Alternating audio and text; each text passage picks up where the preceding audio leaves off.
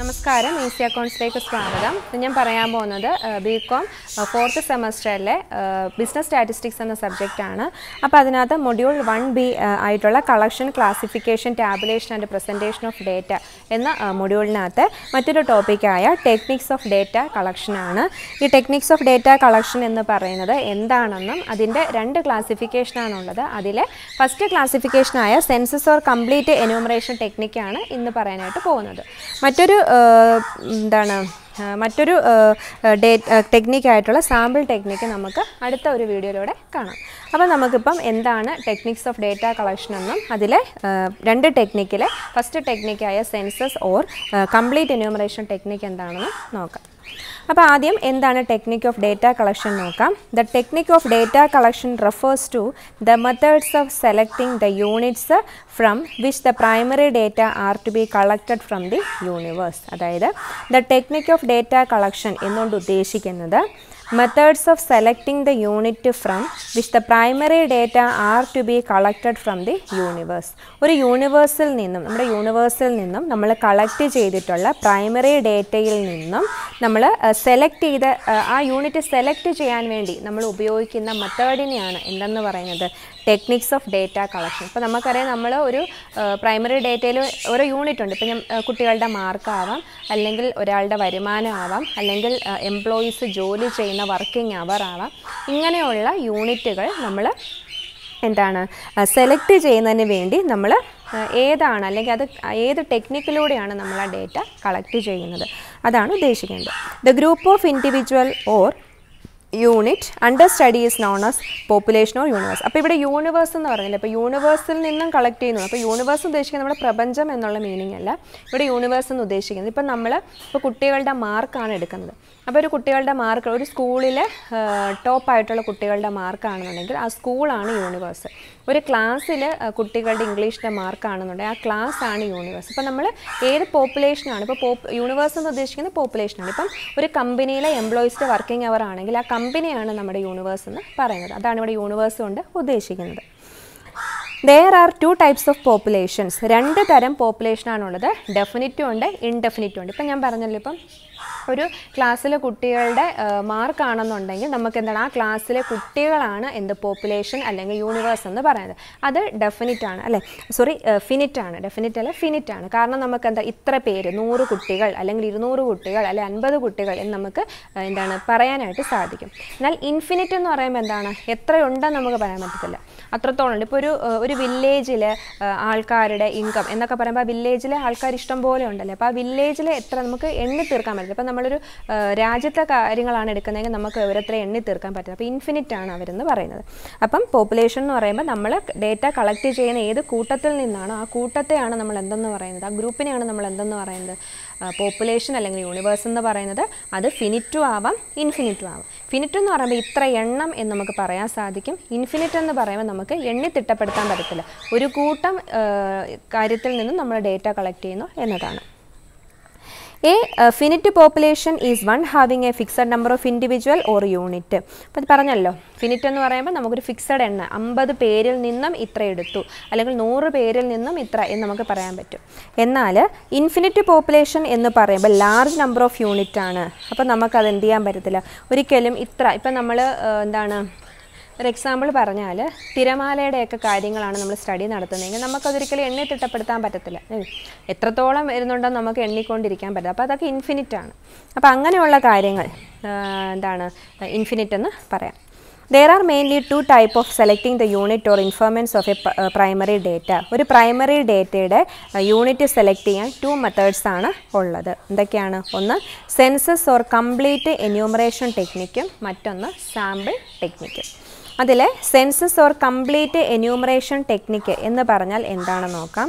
Census method is A technique of enquiry conducted by which information is collected from the entire unit of the universe. അതായത് നമ്മുടെ universe entire ആയിട്ടുള്ള നമ്മുടെ യൂണിവേഴ്സിൽ നിന്നും നമ്മൾ collect ചെയ്യുന്ന ആ ഒരു ഇൻഫർമേഷനെയാണ് നമ്മൾ എന്തെന്ന് ഉദ്ദേശിക്കുന്നത്. അത് വെച്ചിട്ട് നമ്മൾ എന്ത് ചെയ്യുന്നു, എൻക്വയറി കണ്ടക്ട് ചെയ്യുന്നു.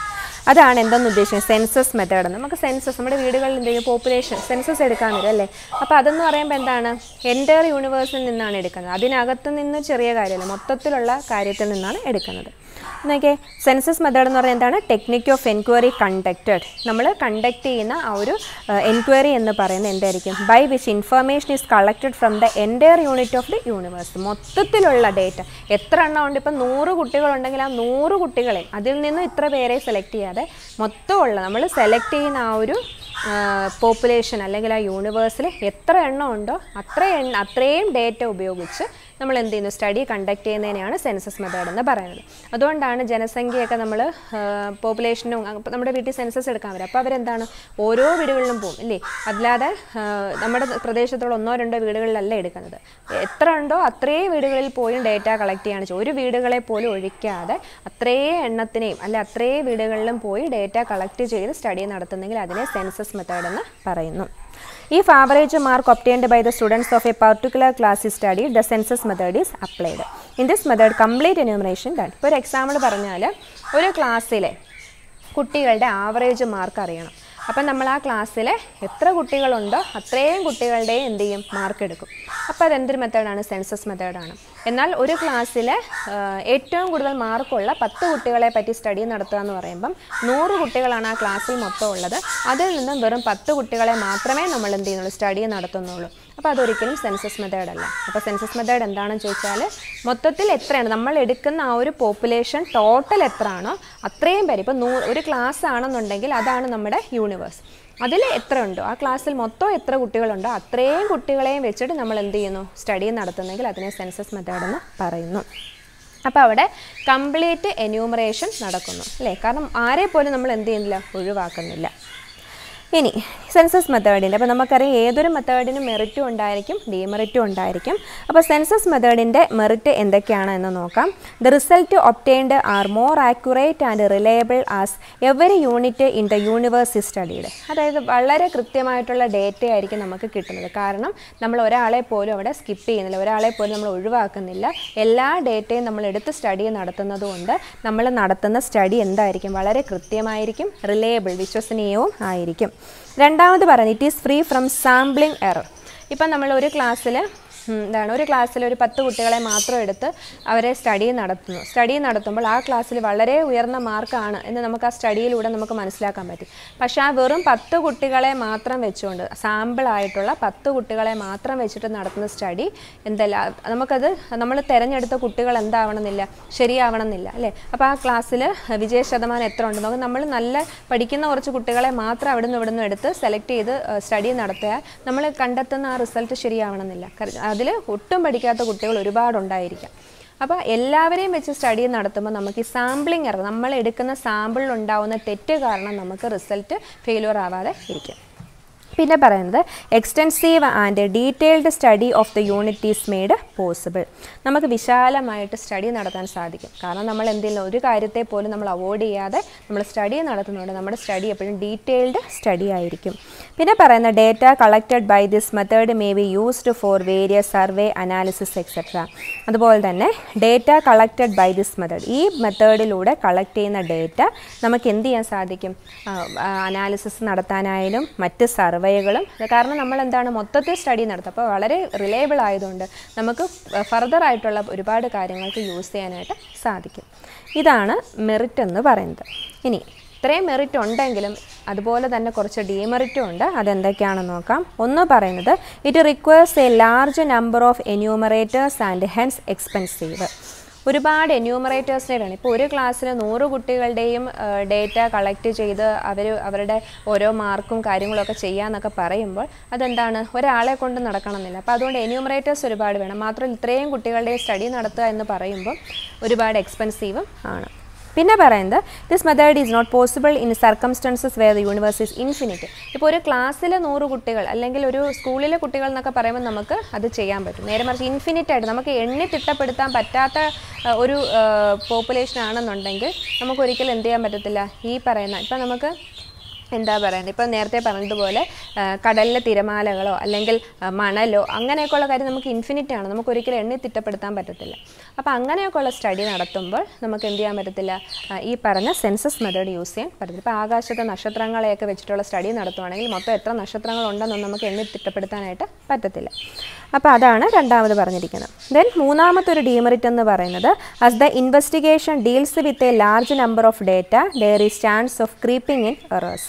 അതുപോലെ തന്നെ ഇൻവെസ്റ്റിഗേഷൻ എന്ന് പറയുന്നത് ലാർജ് വോളിയൂം ഓഫ് ഡേറ്റ വെച്ചിട്ടാണ് അല്ലേ, ഒരുപാട് ഡേറ്റ വെച്ച് ചെയ്യുമ്പോഴും അവിടെ എന്ത് സംഭവിക്കാം, എറേഴ്സ് സംഭവിക്കാനുള്ള ചാൻസ് വളരെ കൂടുതലാണ്. ഇപ്പോൾ നമ്മൾ ഏതെങ്കിലും ഒന്ന് സ്കിപ്പ് ചെയ്തോ എന്ന് പോലും നമുക്ക് മനസ്സിലാക്കാൻ പറ്റും. നമ്മൾ അത്രയും ഡേറ്റാസ് എഴുതുന്ന സമയത്ത് ചിലപ്പോൾ അങ്ങോട്ടും ഇങ്ങോട്ടും മാറിപ്പോവാം, അല്ലെങ്കിൽ ഏതെങ്കിലും ഡേറ്റ സ്കിപ്പ് ചെയ്യാം, ചിലപ്പം വേറൊരാളുടെ മാർക്ക് മറ്റൊരാടുത്ത് എഴുതി വെക്കാം, അങ്ങനെയൊക്കെ ഉള്ള ഒരുപാട് എറേഴ്സ് ഉണ്ടാകും. കുറച്ച് എണ്ണമാണെന്നുണ്ടെങ്കിൽ നമുക്ക് പെട്ടെന്ന് എറർ കണ്ടുപിടിക്കാം. ഇങ്ങനത്തെ കാര്യങ്ങൾ വരുമ്പോൾ നമുക്ക് ആ എറർ പെട്ടെന്ന് കണ്ടുപിടിക്കാനായിട്ട് സാധിക്കത്തില്ല. അത് മറ്റൊരു ഡീമെറിറ്റ് ആണ്. അപ്പോൾ ഇങ്ങനെ 3 ഡീമെറിറ്റ്സ് ആണ് നമ്മുടെ സെൻസസ് മെത്തേഡിനുള്ളത്. അപ്പോൾ സെൻസസ് മെത്തേഡ് എന്ന് പറയുമ്പോൾ നമ്മൾ ഓർക്കുക എന്തായിരിക്കും, നമ്മൾ സെലക്ട് ചെയ്യുന്ന, നമ്മൾ എന്തിനെ പറ്റിയിട്ടാണ് സ്റ്റഡി നടത്തുന്നത്, ആ യൂണിവേഴ്സിൽ എത്ര ഡേറ്റയുണ്ടോ അല്ലെങ്കിൽ എത്ര ആൾക്കാരുണ്ടോ അത്രയും പേരുടെയും ഡേറ്റാസ് കളക്ട് ചെയ്ത് നടത്തുന്ന ഒരു വൈഡായിട്ടുള്ളൊരു സർവേ ആണ് എന്തെന്ന് പറയുന്നത് സെൻസസ് മെത്തേഡ് എന്ന് പറയുന്നത്. അപ്പം ഇത്രയും കാര്യങ്ങളാണ് ഇന്ന് പറയാനായിട്ട് ഉദ്ദേശിക്കുന്നത്. അപ്പോൾ ടെക്നിക്സ് ഓഫ് ഡേറ്റ കളക്ഷൻ 2 എണ്ണമാണെന്ന് പറഞ്ഞു. അതിലെ ഒന്നായിട്ടുള്ള സെൻസസ്, അല്ലെങ്കിൽ അതിനെ മറ്റൊരു പേര് പറയുന്നത് കംപ്ലീറ്റ് എന്യൂമറേഷൻ ടെക്നിക്ക്. കംപ്ലീറ്റ് ആണ്, പൂർണ്ണമായിട്ട് നമ്മൾ എന്ത് ചെയ്യുന്നു, ഒന്നിനെ പോലും സ്കിപ്പ് ചെയ്യാതെ കംപ്ലീറ്റ് ആയിട്ട് നമ്മൾ സ്റ്റഡി നടത്തുന്നു. അതാണ് സെൻസസ് മെത്തേഡ്. ഇനി രണ്ടാമതൊന്നുണ്ട് സാമ്പിൾ ടെക്നിക്ക്. അത് നമുക്ക് മറ്റൊരു വീഡിയോയിലൂടെ കാണാം.